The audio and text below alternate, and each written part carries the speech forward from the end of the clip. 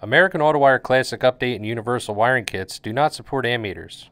Our kits are designed for voltmeters because they are a safer alternative when used with a modern charging system. Ammeters measure the rate of charge and discharge in an electrical system. The reading is determined by measuring the alternator output current in comparison with what's arriving back at the battery. The difference in current is what causes the needle to move in the gauge. Since the connection is measuring amperage, it requires two large battery hot wires be run through the interior of the vehicle. This can be problematic if one of the wires shorts or touches ground when the battery is connected. Ammeters were used when vehicles rarely had alternators producing more than around 60 amps, so adding one of these gauges to a modern or modified classic car can quickly put the gauge and your vehicle at risk of a fire.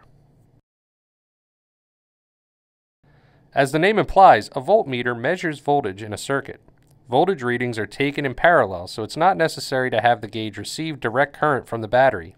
Instead, a voltmeter only requires power and ground feeds, which can be taken at any point in the circuit.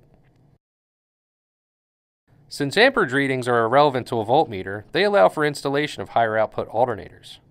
The voltmeter feed in all of our kits is fused, so a defective gauge or short in that circuit will blow a fuse rather than anything more damaging. If you're taking the time to upgrade your electrical system, adding a voltmeter is a great way to make sure your gauges get the same level of attention.